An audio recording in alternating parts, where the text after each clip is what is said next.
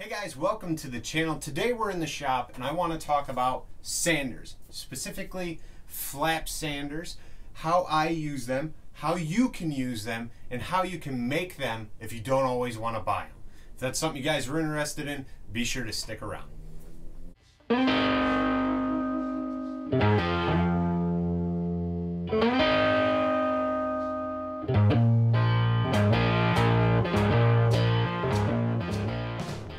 Well guys, like I said, today we're going to be going over flap sanders. I want to go over with you guys the ones I use for chainsaw carving, medium to large pieces, and the ones I use for smaller carvings and more refined carvings and my power carvings, my high-end kind of stuff. First thing we're going to do is go over the chainsaw carvings, what I use for those. No, this is not a chainsaw carving, but we're going to get to that piece in just a minute. Now, here's a chainsaw carved bear. He's not fully done, so normally I wouldn't chainsaw. He's already chainsawed, right? Normally I wouldn't flap sand him yet. I would want to finish the eyes and all my features and stuff, and then lightly flap sand around those and maybe redefine them with my tools later. I'm always using my Sandoflex. It looks like this. There'll be links to this down below in the description, along with everything I show you guys, something similar. You guys purchase through those links. They're to Amazon and they help support this channel, and every purchase is greatly appreciated, you guys. I seriously appreciate it. I mean, I've seen a lot of purchases going on through those links lately, and I mean, it's awesome. Thank you. Really, I appreciate it. So you get done with your carving, right? A lot of times you guys see me burn it. So you can either burn it right away, which will kind of dry it out and make it easier for sanding. You burn it, say you're done, you don't want to sand it. Or you burn it and you can hit it with a sander, like the Sandoflex. Alright, so the Sandoflex might go for like 40 bucks or so. You don't want to spend 40 bucks? Not a problem. If you've got some extra sandpaper laying around, well, I should be more specific. Sanding belts. A cloth back sandpaper is what you need. You can create this sander right here. Now, it's really simple and it's very effective. So again, this can be done after burning or prior to burning, or maybe you don't burn it all and you just paint, which is totally fine. What these two tools are going to do is get rid of all the fuzz and knock down the high points, all the sharp edges that are created. Now, not sharp as in cut yourself, but when you guys look at something, you have a very sharp angle. Animals don't have that. They're very rounded and smooth textured. And so your carvings should try to be that way as well, okay? Now, like I said, you can buy the Sandoflex, you can buy refills. I'm really getting ahead of myself, kind of excited about shooting this video today. Let's rewind it. Let's talk about the Sandoflex. So the Sandoflex, I think, comes in around 40 bucks, okay, you guys? This is a very useful tool. I still use this a lot. Now, you can buy these refills that pop inside here, and, you know, they're a few dollars. I think they might be 10 to 15 bucks a piece, and they make it easy because they go right in. Or you can go ahead and buy a roll of sandpaper like this from DeWalt. This 80 grit sandpaper, or 120, which is only 1 inch wide. And that's the same size that fits in the Sandoflex, and you will have to make your own refill. You'll have to kind of go over that and figure out how to make it. I guess that could be a video in the future if you guys want to see how I made mine.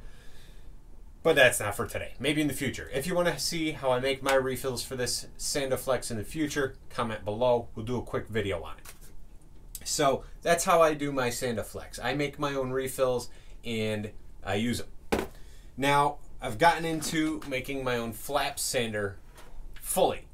And what that entails is having a shaft, a way to tighten down the sandpaper, and several pieces of cloth back sandpaper. In this case, I took a 1/2 inch bolt that's about 6 inches long, I believe. You guys don't want to use the carriage bolt like I did. It makes it really tough to tighten these things down, so just use a regular headed bolt that you can put a wrench on. Get a nut to fit and 2 washers. So you put a washer on, you put all your sandpaper on, another washer, and then that nut. In this case, I only have 1 nut because I misplaced my other one on here, this nut.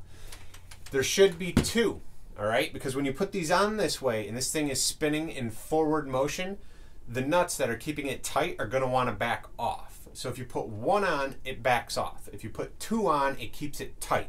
You tighten them right down together, and then nothing loosens up slowly. Everything stays nice and snug, and you don't have to worry about it. When I use this right now, because I'm just too lazy to go get a new one, it loosens up after a few minutes, and I got to keep tightening everything back down. So keep that in mind if you guys decide to make this. What I did though is I cut all my sanding belts in half. All my used old sanding belts from woodworking that are just, they've had it, but they've still got enough grit to do what I need them to do on a chainsaw carving, which is sand it. So this is basically what it looks like. You want to get them all cut roughly to the same length, find center, drill it out, punch it out, whatever you got to do to get a hole through the center of all of them, whether it's one at a time or all of them at once, and put your bolt through. Tighten them all together, and you're good to go. I'm going to throw my dust mask on here real quick. I'll show you guys what it looks like using it on this bear. Alright guys, so I got my 1/2-inch drill that you've been looking at. This is from Porter Cable. It works pretty good. I like having the side handle so this thing doesn't get away from me too much. And you just start sanding. You're going to want to feel it out before you start going full bore though. So get in here.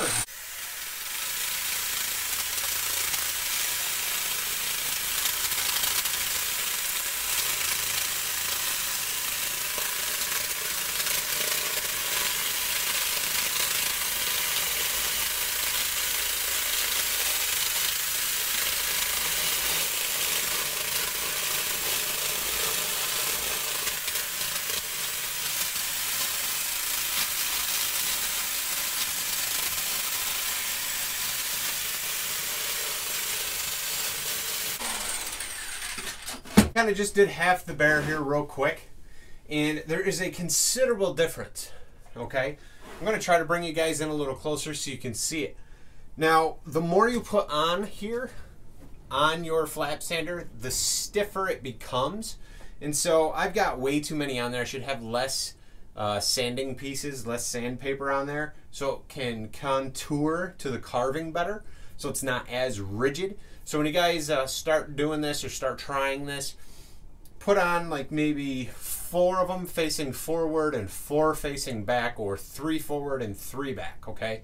You want to go right in order too. So say it's 4 of them. Have 4 of them facing forward, and then you put the other ones on facing the opposite way. So sandpaper grit is out, and then fan them out in a pattern like you saw mine, and then try it. You know, see how it feels. Maybe you want to add more, maybe you want to take away some, but just keep that in mind. But you need to have so many facing forward and so many facing back, because when you're going back and forth, it's working each side, okay? And if there's nothing on, say, the back side, then you're not getting any sanding action as you come backwards and forwards, and so just keep that in mind. Right, here's the side we just flap sanded, and this side has not been.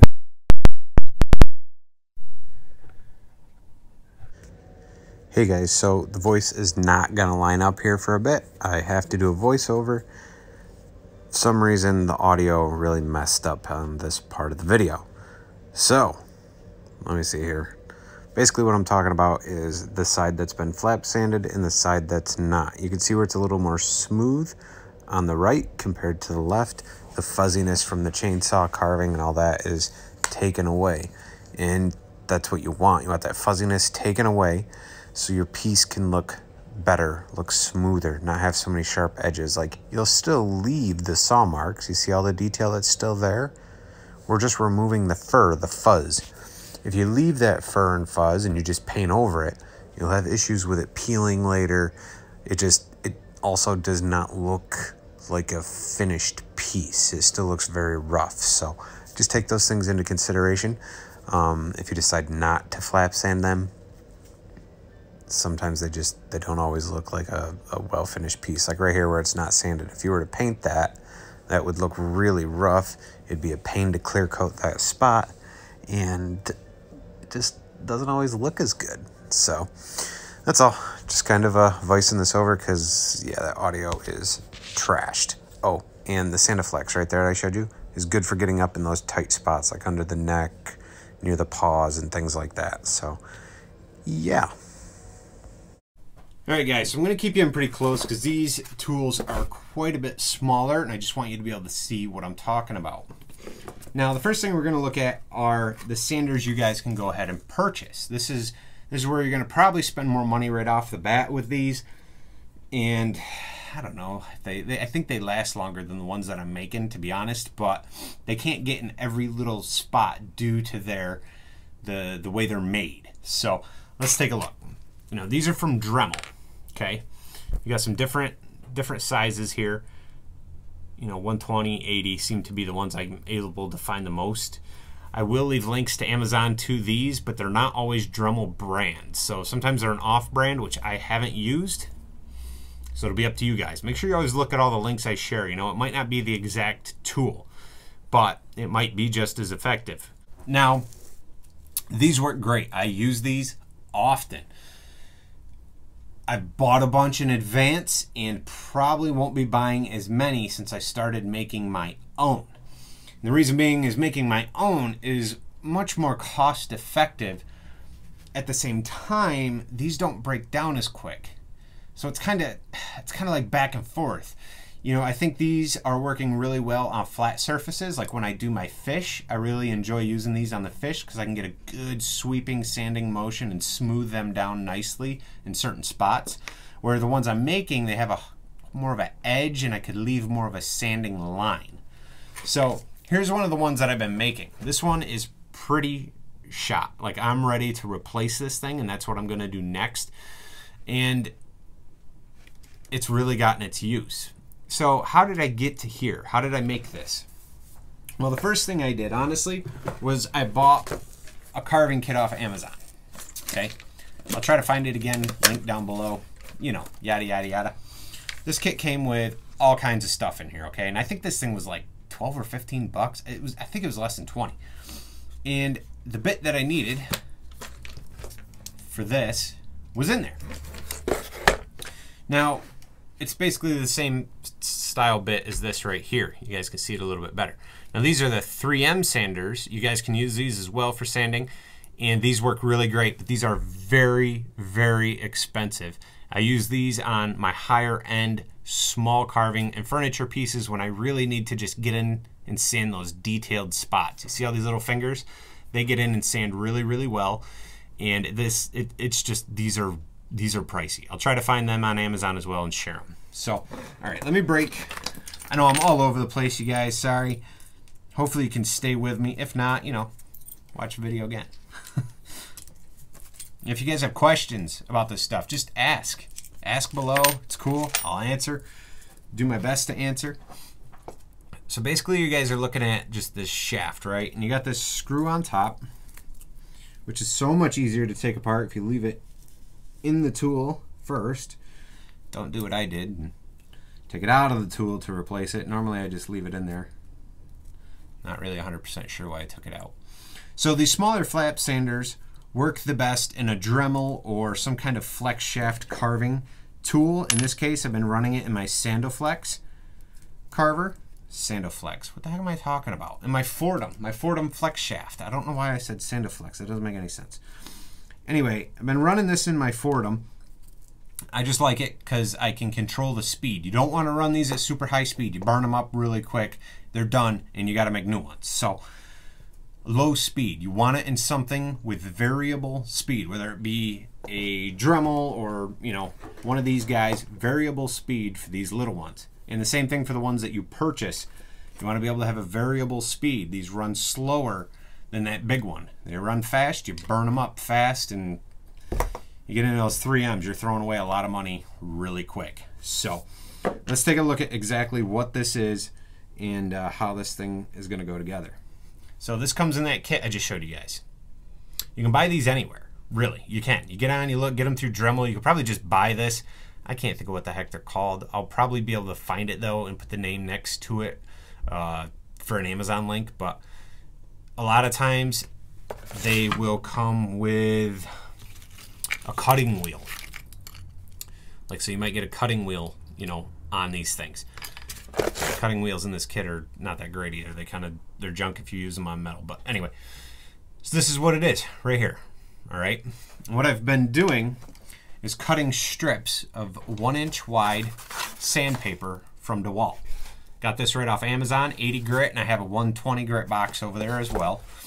And And what you do is you cut a piece that's about an inch, inch and a half long. This one's actually way, way too long. If you get it too long, you get a lot of wobble in there. And if you need it longer to get into a tight spot, that's fine. But you want to do like 2 sheets facing forward and 2 back, or 1 and 1. And it just, you get a lot of wobble. You don't want to kill your bearings for sanding. So, all right, get this thing trimmed down about an inch, inch and a half.